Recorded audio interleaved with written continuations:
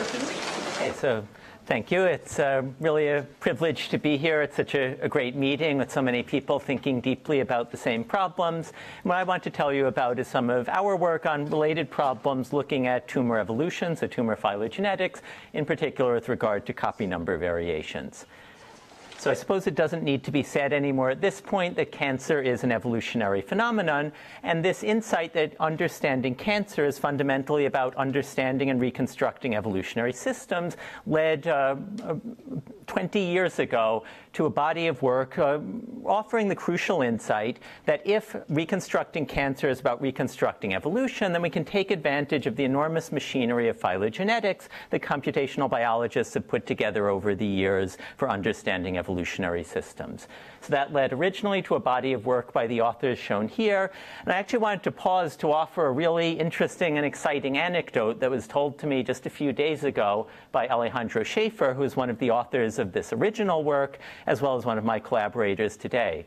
So Alejandro, when I told him I was coming to this meeting, told me that by an incredible coincidence, exactly 20 years ago this week, the field of tumor phylogenetics was born right here at Berkeley. Came out of a meeting between Alejandro and Christos Papadimitriou.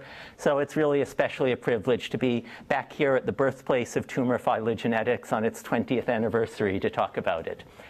But the original conception of tumor phylogenetics, what's known as oncogenetics, was the idea that we could represent tumor evolution by treating tumors as if they were species, and by building evolutionary trees among these species, discover meaningful groupings among tumors, as well as identify key decision points in the development of different subtypes of tumors.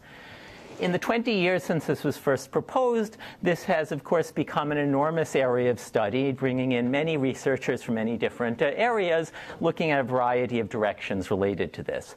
A lot of the work has since shifted from these models of looking at many tumors in a single evolutionary tree to trying to understand evolution in single patients. And a lot of that work, it falls more or less into the category of regional phylogenetics, and we've seen many examples of this, where you look at different tumor sites or regions within an individual, so regional sections of single tumors or multiple tumors in a patient, and try to reconstruct evolutionary trees, as in this example here.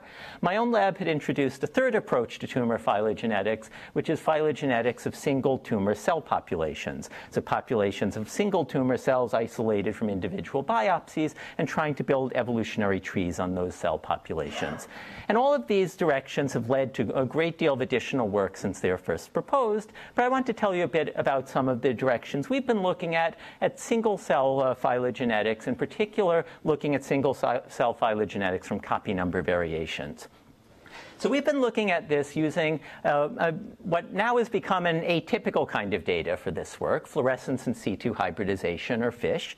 Most of the work going on in this area today is using some variant of single-cell sequencing. But I'd like to argue that FISH actually gives you a really important window into this phenomena that no other technology available to us can give us at present. So for anyone not familiar with FISH, FISH is basically just a way of fluorescently labeling small pieces of genome. And by counting copy numbers, FISH probes, we can track events of gain or loss of these genomic regions in tumors as they evolve. And this is a really key kind of marker for tumor development because most tumors have some kind of chromosome instability phenotype that leads to a very rapid gain or loss of genomic regions, a lot of structural variation. And indeed, the structural variation manifesting as copy number changes is the primary way that tumors progress.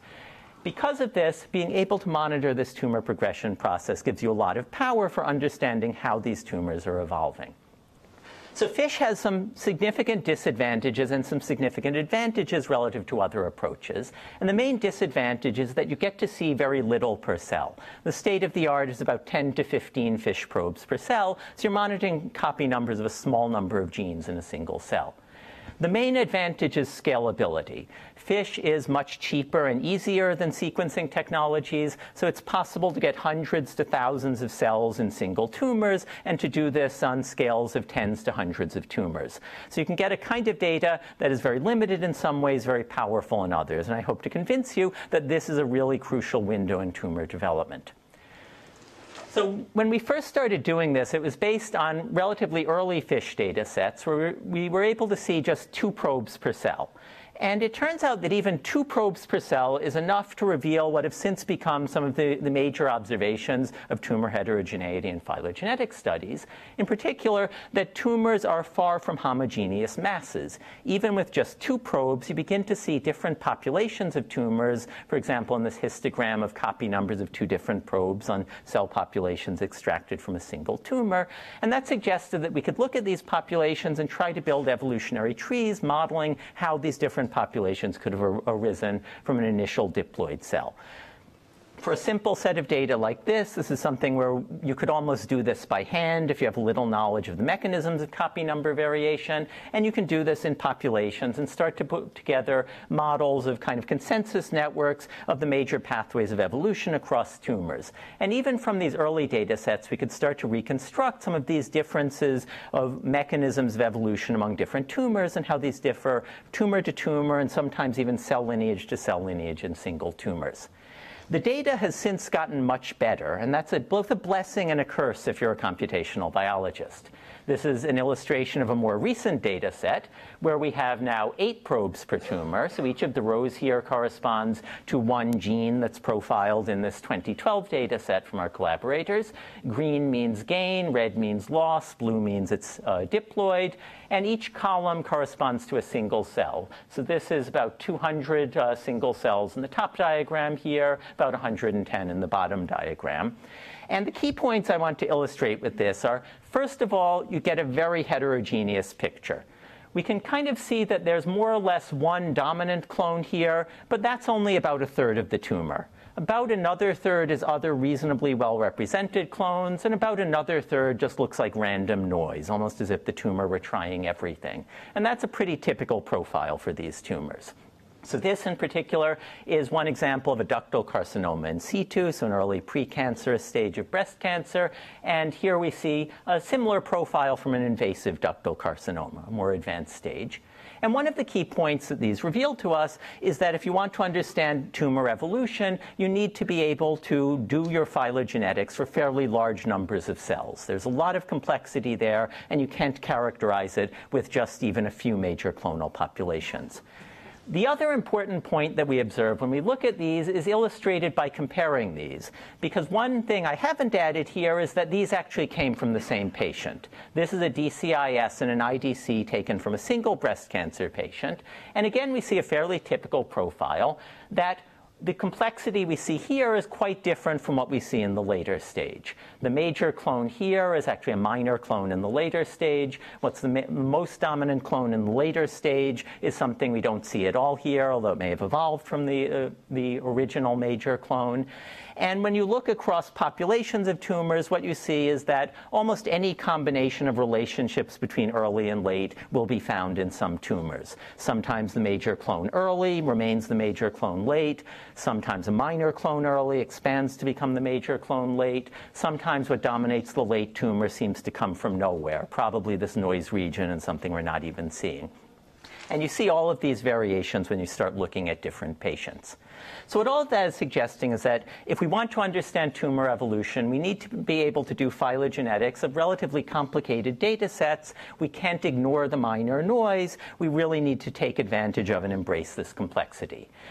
So to do this, we wanted to try to get into some ways of building phylogenies on these more complicated data sets. And as you would often do when you're a theorist, the way you try to get started is you try to take a step back from the biology, see if you can come up with a relatively simple model you can get a handle on theoretically, see what you can do with that, and then start improving that. And what I want to do for most of this talk is kind of walk you through some stages of that and the things we learn as we go through it. As a first pass to this, we decided to propose a very simple model of copy number evolution and pretend that copy numbers change by gain or loss of isolated probes. So one probe of one gene on one chromosome gets gained or lost. We know that's an oversimplification, but it's a starting point, and it lets us pose a simple computational problem. We can model each cell we observe as a point on a grid where each coordinate corresponds to copy number of one probe, and then the problem of building most plausible phylogenetic trees is simply the problem of filling in unobserved cell types to link things together with as few mutations as possible, a few of these mutational events. And once we do that, we then have a model, and as is typical with theory work, we can then start to ask, does this remind us of anything we already know how to think about? And for anyone who knows their phylogenetics, you would probably recognize that this is a specialized version of phylogenetics. It's actually a very well-studied problem called the rectilinear minimum Steiner tree problem. And there's more than 50 years of theory on solving rectilinear minimum Steiner tree problems. Now, the reason for this isn't because people were working on tumor phylogenetics 50 years ago. It's because people were working on integrated circuit design 50 years ago. And that's kind of the beauty of theory, that when you step back to the right level of abstraction, often you can recognize that even though no one has worked on your real-world problem before, they might have worked on your abstraction of it before. So that gave us a lot of tools we could use to make this problem at least tractable in practice, throw in some other heuristics from the phylogenetics literature, and come up with ways of building phylogenetic trees on relatively complicated data sets of a few hundred cells per tumor, such as in this primary tumor and this metastasis from a set of cervical cancer cases. I know you can't see what's going on in the individual boxes, but if you blow up a few, each of these corresponds to one cell type, so one vector of copy number values, essentially. We can also work with some of these more complex data sets. So these are the 8-probe breast cancer data sets. And here you start getting enough complexity that you can almost feel you can tell stories about the evolution of these tumors. You kind of see an initial cell, you get some diversification, expansion into a more diverse population, passes through some kind of selective bottleneck, which leads to a huge explosion in diversity. And then maybe there's another of these selective bottlenecks coming up later. See a similar picture apparently in this IDC case, and other kinds of tumors, we can sort of tell similar stories. This is showing a couple of prostate cancers where we've got a non-progressor, so one that didn't go on to metastasize, and a progressor. And again, we can sort of tell a story of how here we kind of see a diversification that never really goes anywhere, generates lots of diversity. Here in the progressor, we see that diversification leading to eventually drilling deeper on some aspect of the phylogeny, and we can think that maybe we're seeing something that's telling us about how it is that this became a progressor while this one didn't. But I'd actually like to caution that that kind of storytelling, I think, is not a particularly good way to do tumor phylogenetics. And indeed, when you look at patient populations and you look at the different phylogenies, any of these trends you think you see, any of these stories you think you can tell on one tumor, you look at the next tumor and it's completely different. So really, if you want to get this to work, what you have to do is not just build a few phylogenies and start telling stories. You need to start asking, what can we actually find among these phylogenies, among populations of patients, that is in some sense statistically robust? Some of this you can try to do more or less doing phylogeny-assisted ways of our kind of classic studies of selection, trying to identify drivers and passengers. In fish, you only have drivers because you only get a few probes, and despite many attempts by me, we have not convinced our collaborators to put on probes that aren't known to be important to cancer, so we only get driver probes to work with. And we can at least see which of these are oncogenes, which are tumor suppressors, which ones are selectively acting at particular stages of mutation. So are there some that are selectively active in metastasis versus primary tumors, or in late stages versus precancerous stages? But really what I think is more interesting about these phylogenies is what we can learn about the overall evolutionary process. So you might have noticed when I was trying to tell those stories that I could try to tell stories about the overall evolutionary dynamics of a tumor even when we were zoomed out so much that you couldn't actually see the individual genes. And that's something that comes up very often in these phylogenies. Many genes will support the same story about the evolution of a tumor.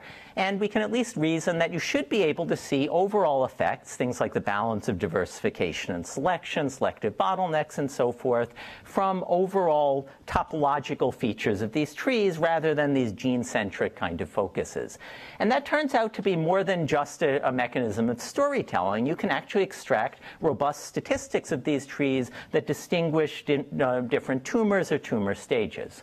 So, for example, in the cervical cancers, this is showing a way of plotting a topological feature of the tree, something that captures whether we're looking at a broad tree, a narrow tree, a shallow tree, a deep tree. What it is essentially is asking what fraction of cells fall at each depth in a given tree. And this turns out to be, across multiple tumor types, a robust distinguishing feature between primary and metastatic tumors.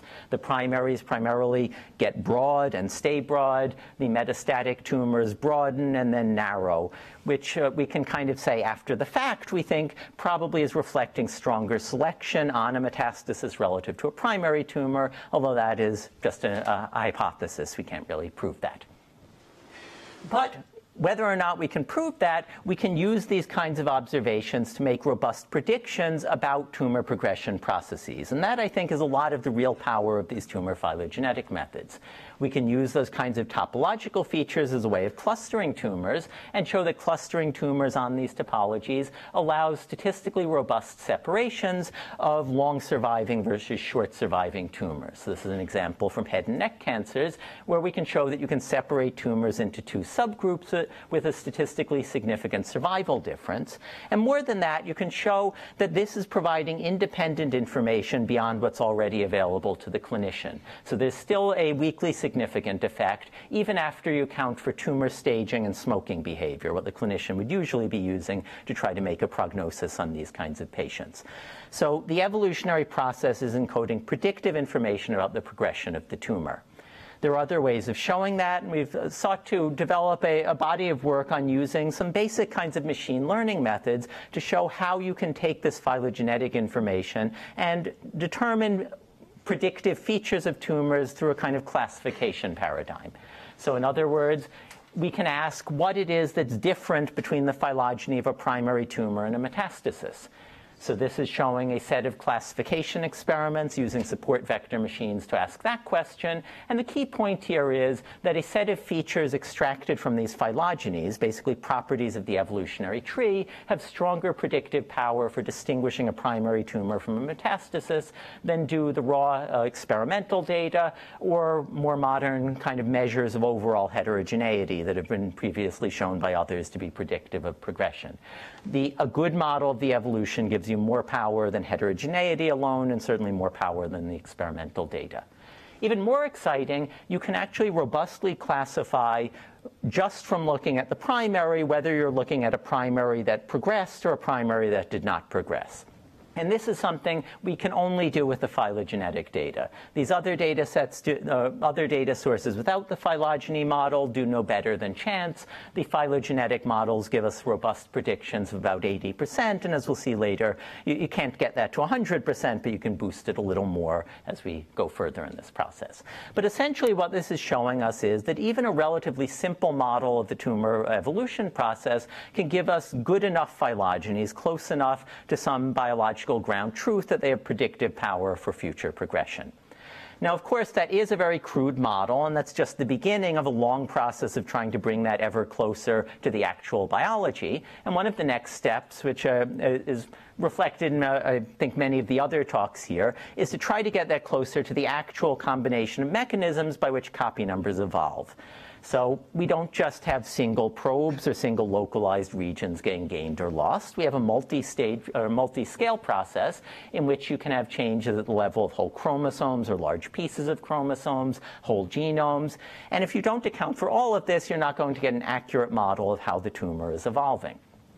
So our next step was to try to ask, can we take that first pass and then bring this towards a more realistic model of the actual multi-scale nature of tumor evolution. And I felt it would be remiss to come to the Simons Institute for Theoretical Computer Science and not at least say that an enormous amount of theory goes into this. Actually, the bulk of what we do in this study is theory, even though I'm talking about all of these results here. But I do want to at least give a flavor of it. So there is indeed lots of lemmas and more lemmas and more lemmas and theorems and algorithms and more algorithms and more theorems and more theorems. That's what we actually do to get here. But at the end, what it does is give us a way of dealing dealing with these multi-scale processes, so we can refine our phylogenies, take what we would get with these earlier just rectilinear Steiner tree models, and correct them to some degree. So show that some cases where it looked like maybe there was a long chain of single probe changes is more parsimoniously explained by, let's say, an aneuploidy event, a whole genome duplication. And we can therefore get better trees.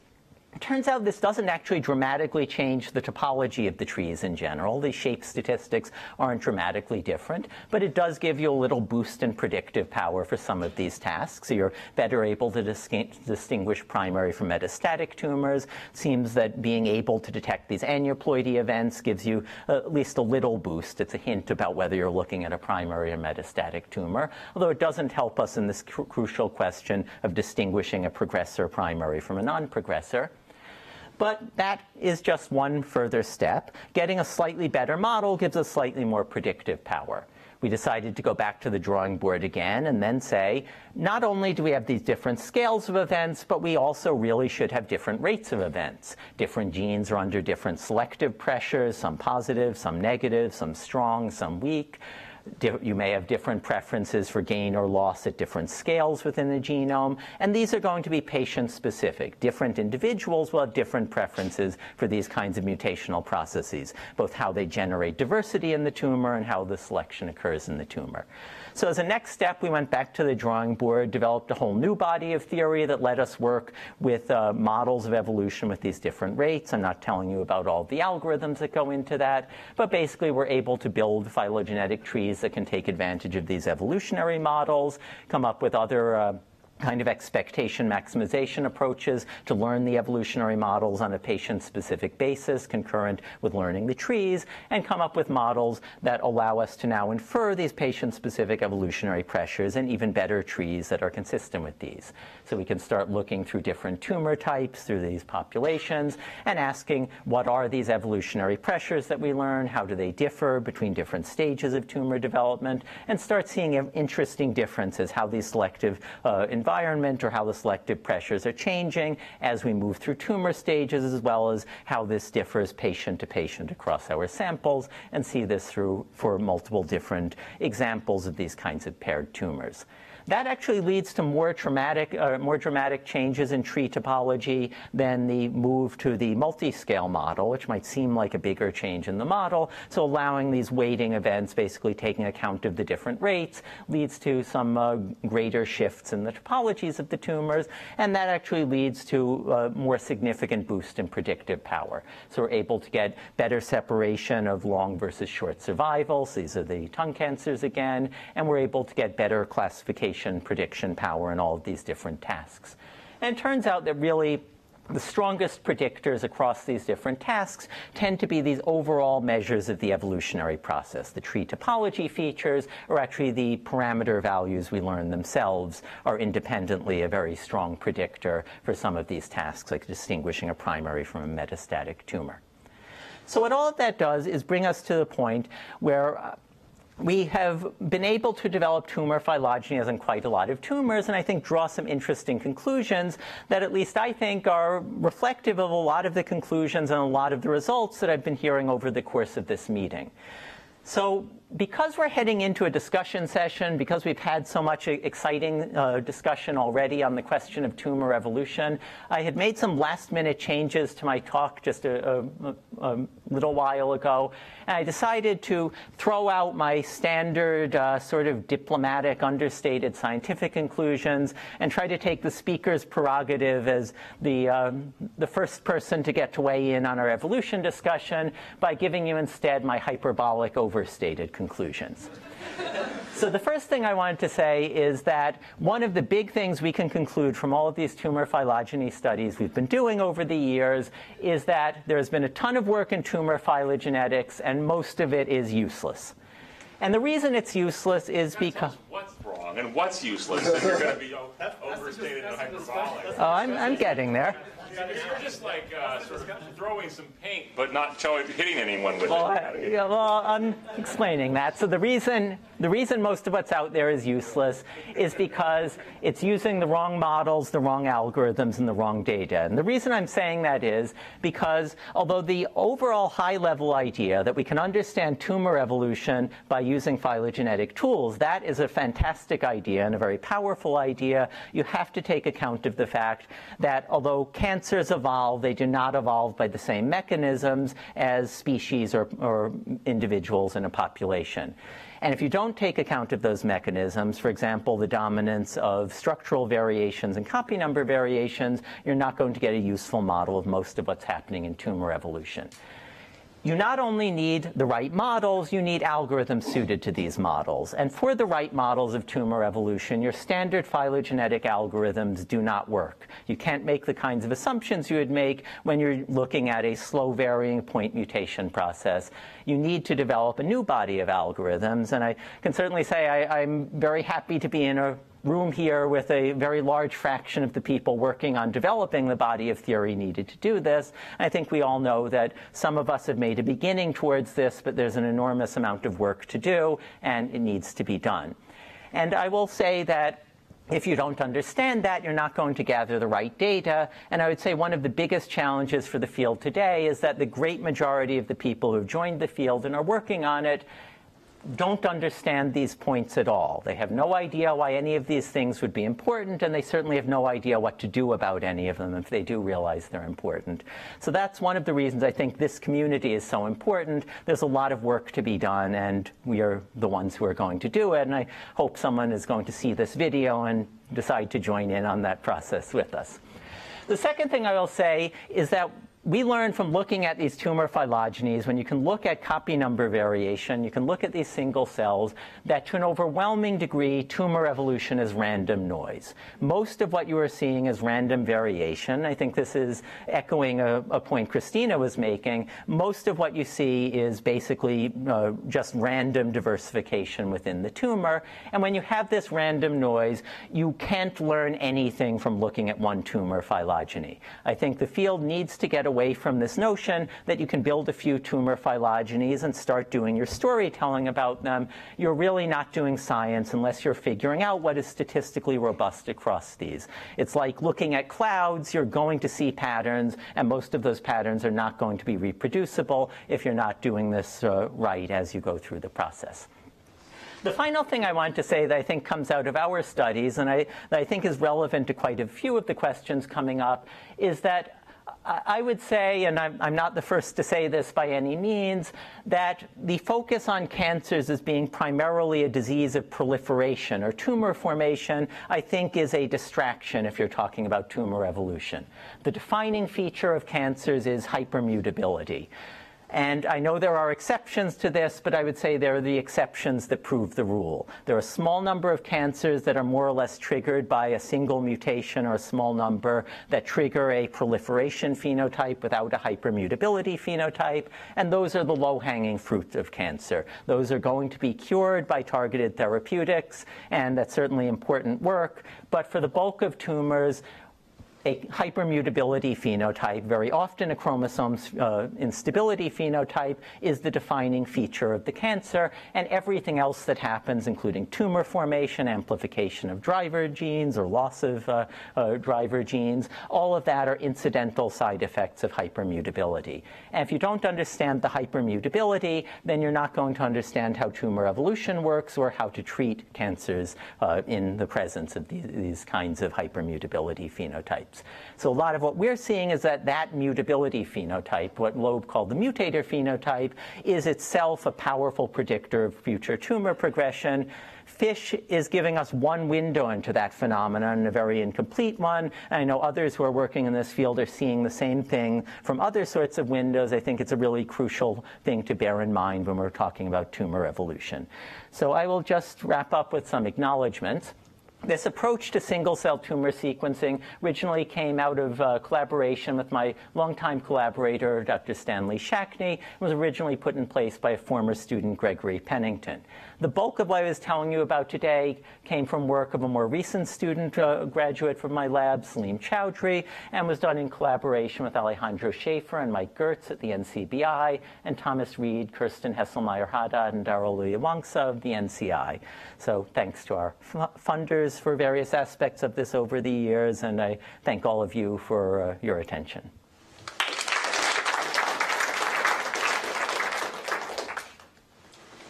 I suggest not to ask questions or to comment about the one before last slide. Yeah, we'll see that for the discussion. So we will save this for the discussion, but about anything else, Bjorn? Yeah, I just had a question about the rectilinear Steiner tree. That's a hard problem, actually, right? So how did you, can you say a few words about how you actually do it? Yeah, so it is an intractable problem, so we can't provably solve it to optimality, and that's where these heuristics from phylogenetics come in. Essentially, what the prior theory gives us is a characterization of possible Steiner nodes in optimal trees that lets you greatly cut down the space of Steiner nodes.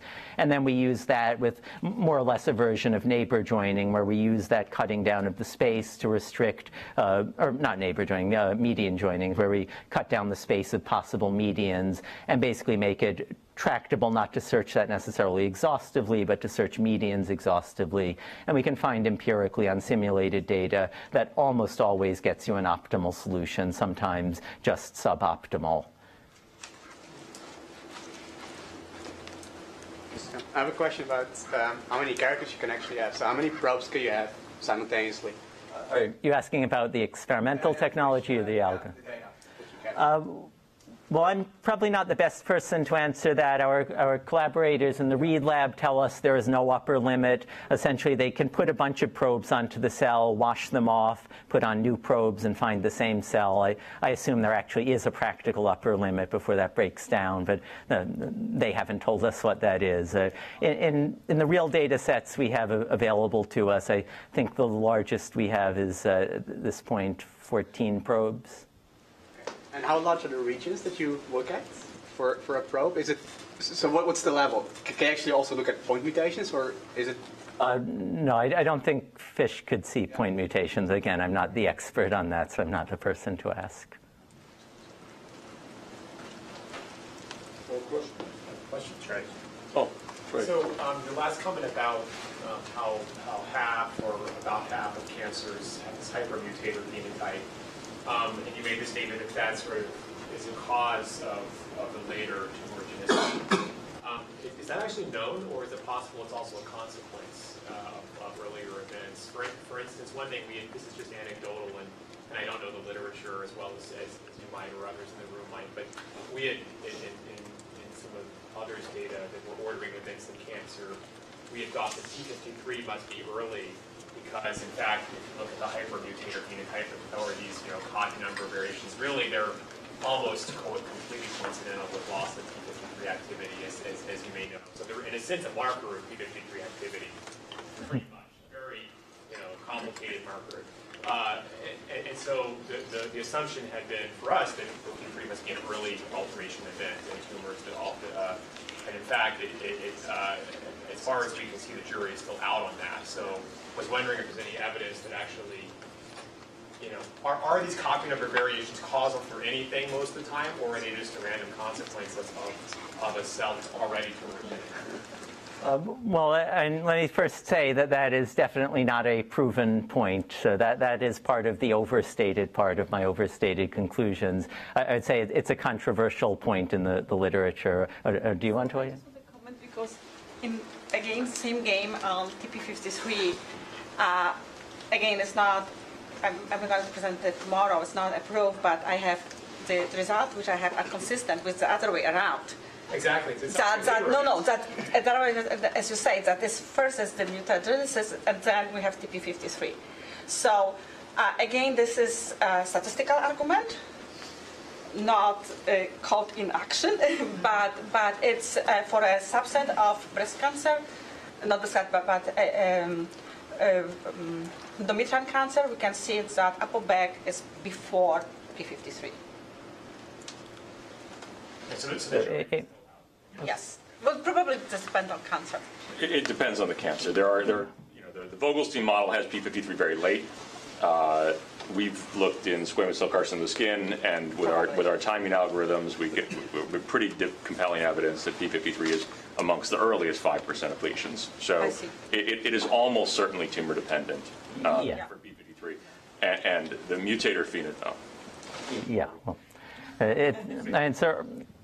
it differs by cancer, and also the source of the mutator phenotype differs. So p53 is the most common one, but it's not the only one. And I'll leave that for the discussion period. In the machine learning approach, when you associate it to the clinical outcomes and progression and so on, did you look at these predictors individually? Because they will not be independent, I assume. They're very highly correlated, probably. So did you assess this sort of in a multivariate setting somehow? So we did some experiments with feature selection to see if there were subsets of these features that were more strongly predictive. I don't think I have the results on these slides. So there are some subsets that are a little more strongly predictive than the full feature set. But basically, I guess the way I would summarize is that the number of probes we're looking at, and therefore the number of features, is not large enough to conclude too much from any one feature. Although you can pick out, like, some of the genes are more individually predictive of, let's say, primary versus metastasis. There are some genes that are amplified selectively in metastasis and that are themselves strong predictors. Okay, thank you, Russell.